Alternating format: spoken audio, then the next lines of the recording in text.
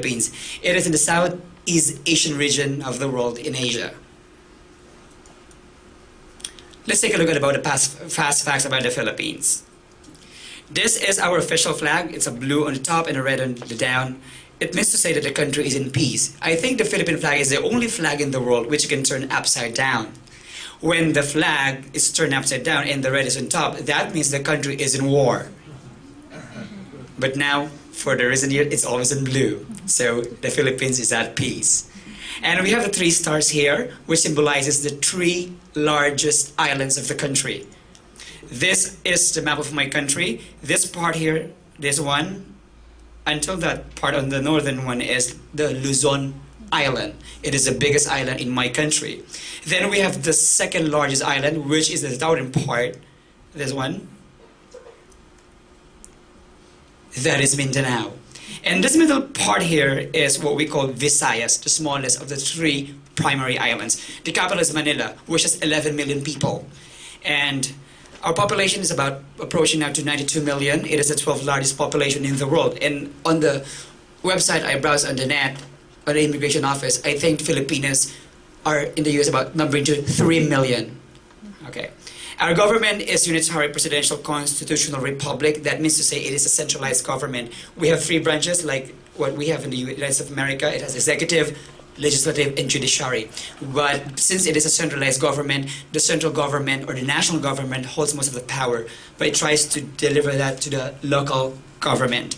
We got our independence from the Spanish on June 12, 1898, and our national language is Filipino. That is vested in our constitution. Article 14, Section 6 of the 1987 Philippine Constitution.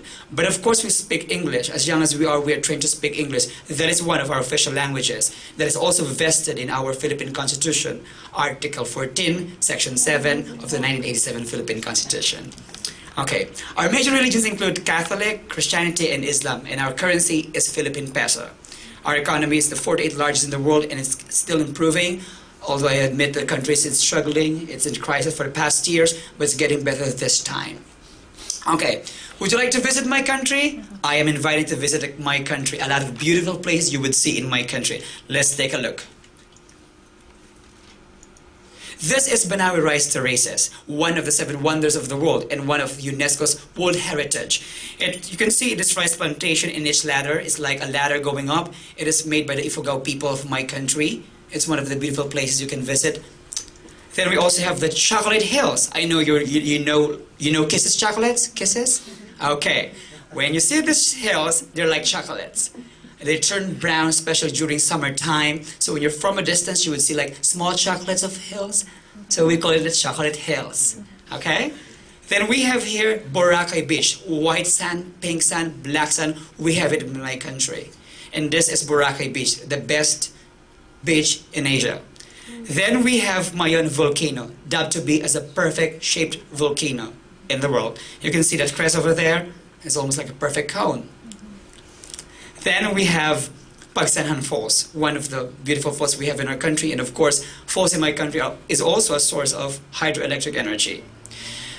But mind you, the Philippines is more than this. It is more than a beautiful country. It is a caring country. A country which cares for its elders, for young people, for women, for people with disabilities, and for the rest of the community.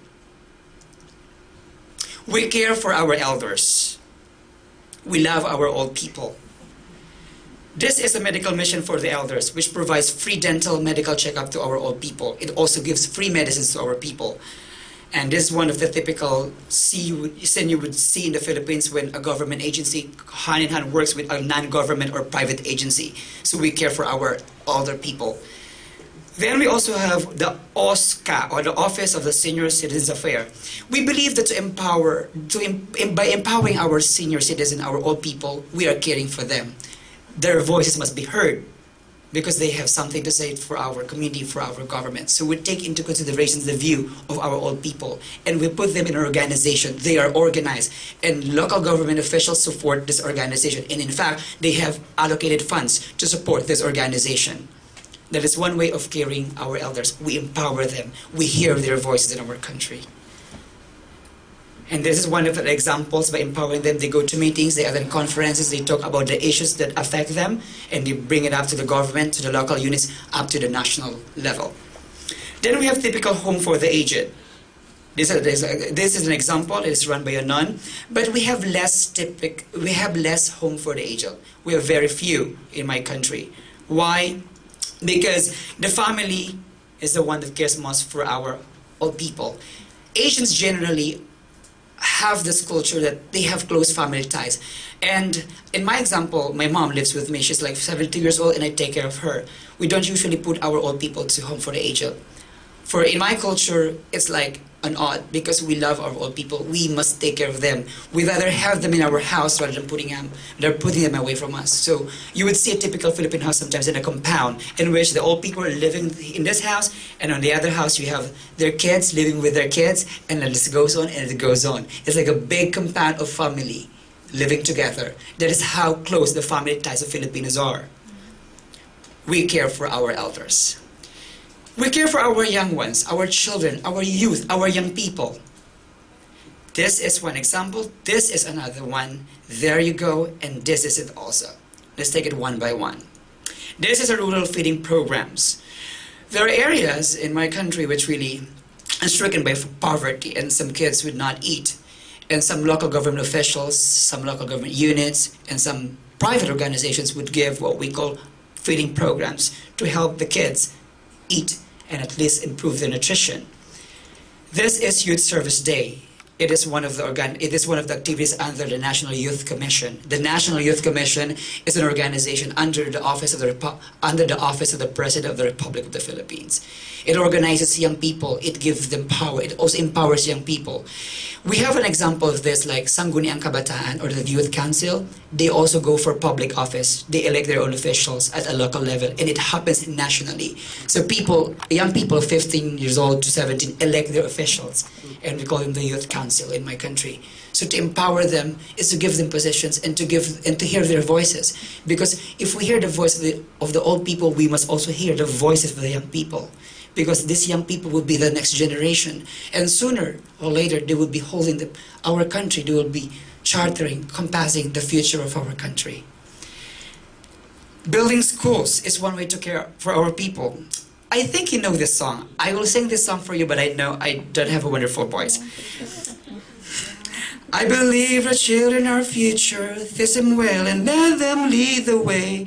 Show them all the beauty they possess inside. Give them a sense of pride. How can you give pride to your young people if you don't invest in education? We build our schools.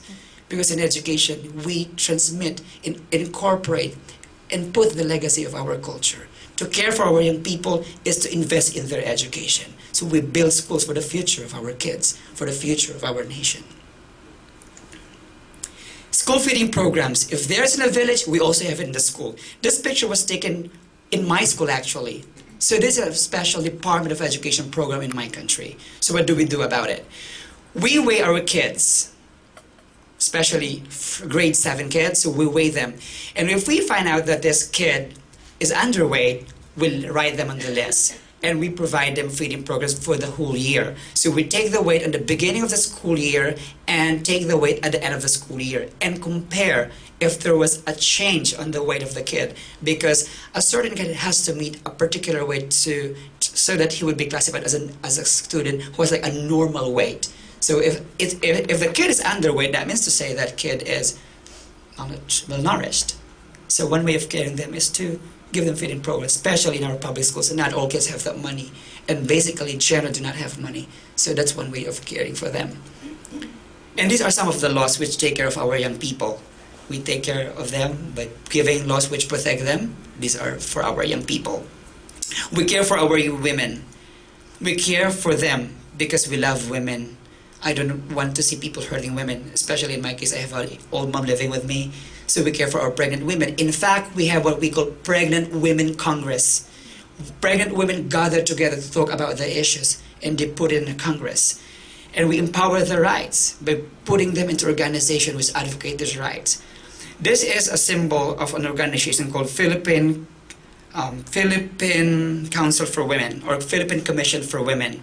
So it takes us of the rights, welfare, and issues of women. And basically, it focuses on stopping the violence against women. And with that, the Philippines takes part with what we call CEDAW.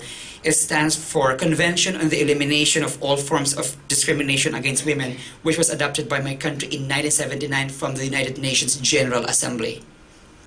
We care for our persons with disabilities, so we partner with private organizations which take care of these people and make aware of people about taking care and treating them equally. This is an example of a soda tab.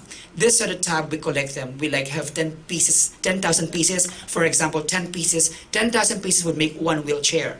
So we melt them and they go to a manufacturing company and make a wheelchair out of these soda tabs. And we give them to our person with disabilities.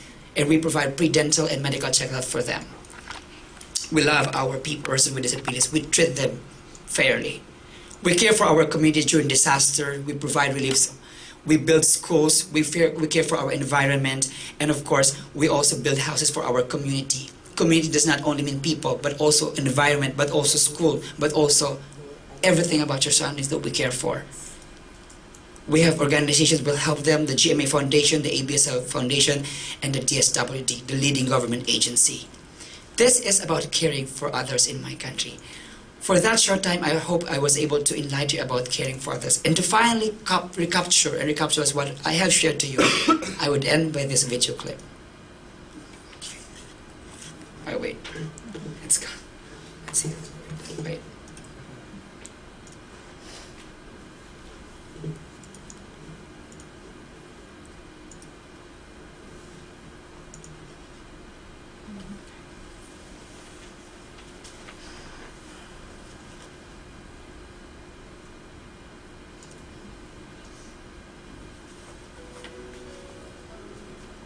Philosophy, education is a catalyst for change. Then let us revolutionize it to bring the best for our people, for our country, and for the world.